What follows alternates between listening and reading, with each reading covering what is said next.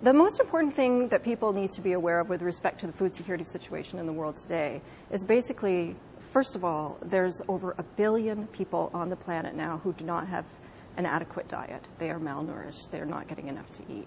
And this number has been rising in recent years rather than falling. And this is particularly troubling because the Millennium Development Goals set out a goal of halving the number of hungry people by 2015, and rather than working towards the goal, and that half number, by the way, would be around 425 million people, we actually have now surpassed 1 billion. So this is worrying. It's a very troubling trend.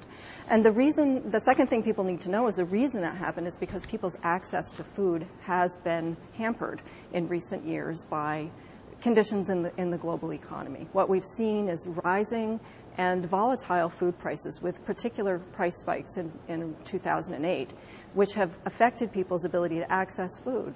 And the third thing people need to understand is that it's the developing countries and the world's poor in particular who are most affected by these changes in the global food economy.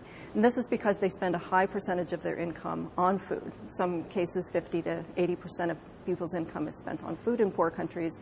So when food prices double, it becomes very obvious why these people are the most vulnerable with respect to the food price rises. So it's an important issue because this trend has happened rapidly, and people have not been able to necessarily absorb right away what was going on. And in fact, in the midst of the price rises, people were very confused about what was happening, and there was an immediate response in the media, in particular, telling us that we just didn't produce enough food on the planet to feed everyone.